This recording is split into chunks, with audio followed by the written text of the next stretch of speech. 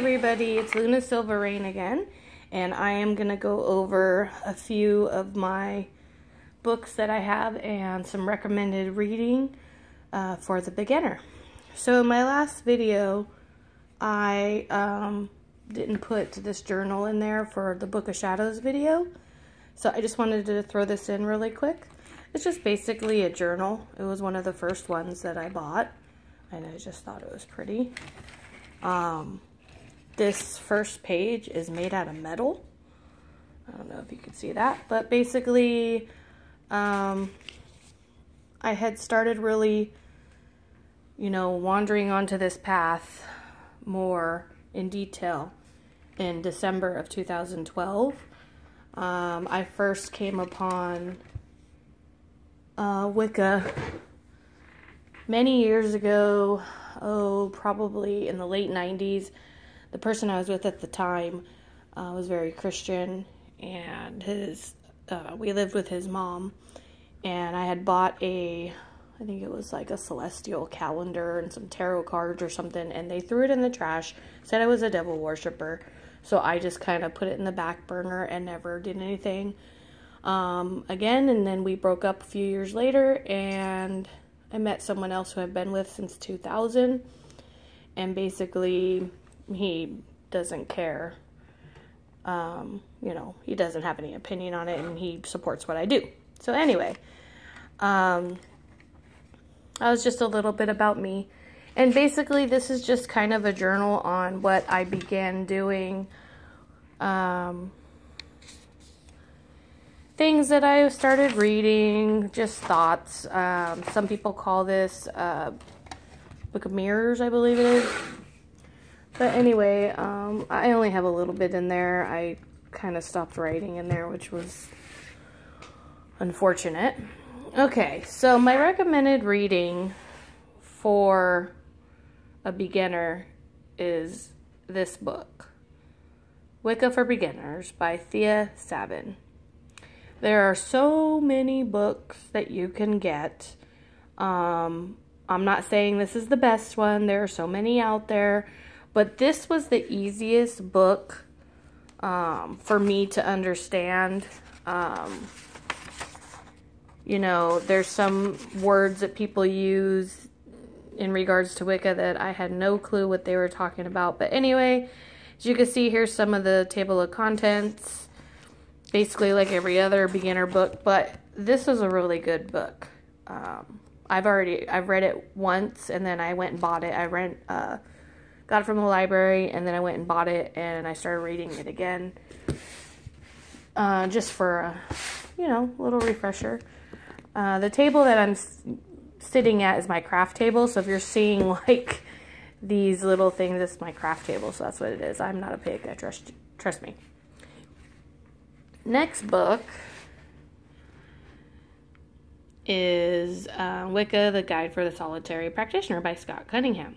I'm sure a lot of you have probably read this. If not, I definitely recommend it. This was one of the first books I bought, and I don't recommend it.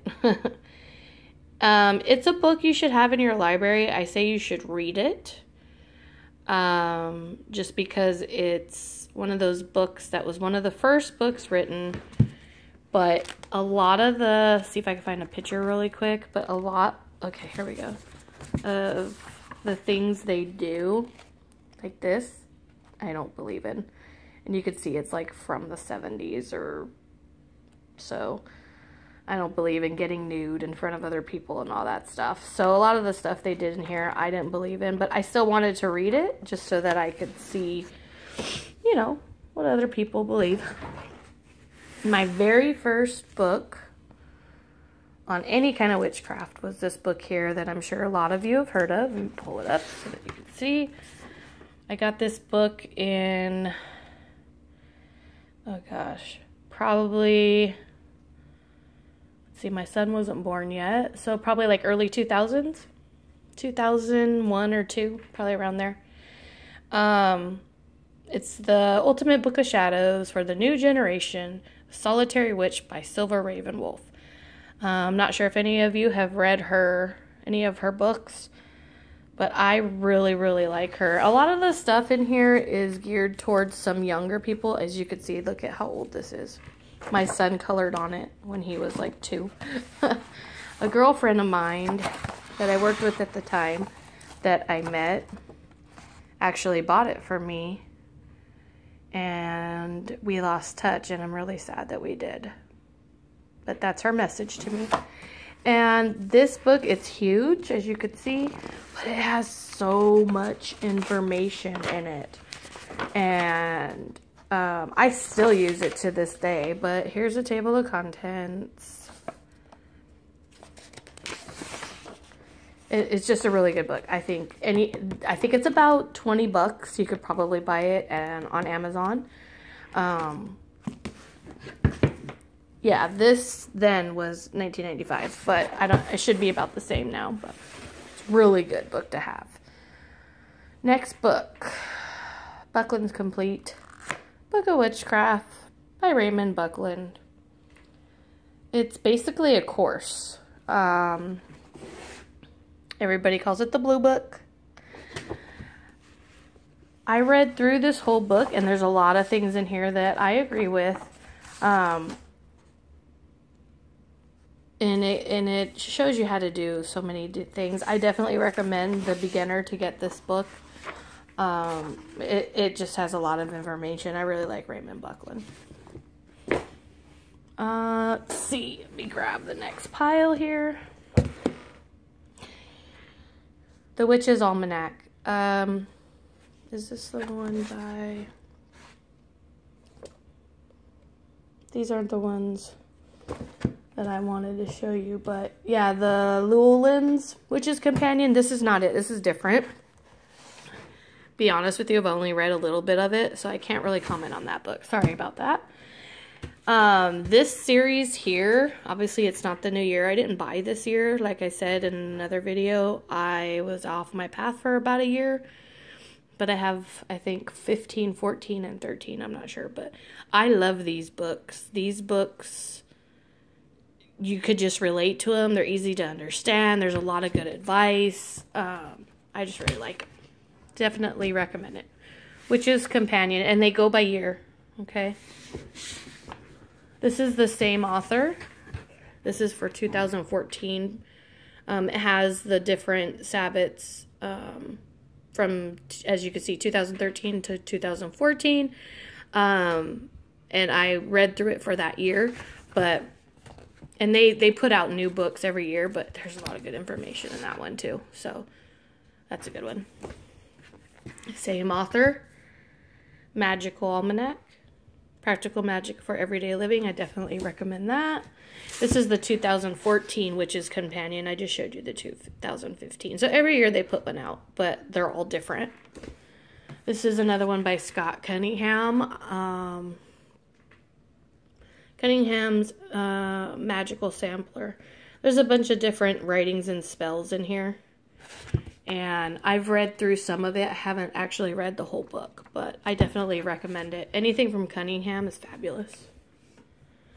This was a tarot book. It was in my tarot cards, and I'm still learning tarot. But I thought it was pretty easy to understand. It is the Easy Tarot Handbook by Josephine Ellershaw. It was like, I think... Well, the book's just $12.95, but it came in a set. I think it was like $20. I have a couple more. This is the same author as the Almanacs. The 2015 Moonsign book, and they do these every year. These are awesome.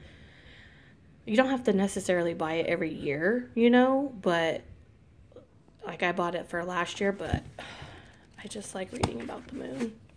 Obviously, my name's Luna. Another one by Cunningham. Everybody should have this on their bookshelf. Encyclopedia of Magical Herbs. This one I haven't even got to yet, so I can't comment on it. But there's the author. And I'm probably going to start reading this one actually fairly soon. This book I bought, oh man. Ooh, I don't even remember. A few years ago. I picked it up at one of the psychic eye shops. was only $7.50, but had some good information in there. I think it was one of the books on Wicca I bought. And then the last one I have is a complete book of Zodiac. And, you know, I recommend having something like this on your shelf as well if you're interested. But pretty much any witch is. Sorry I'm not showing my face, but I don't like looking at myself on video. But that's pretty much my witch's library for right now. Trying to build it as I go.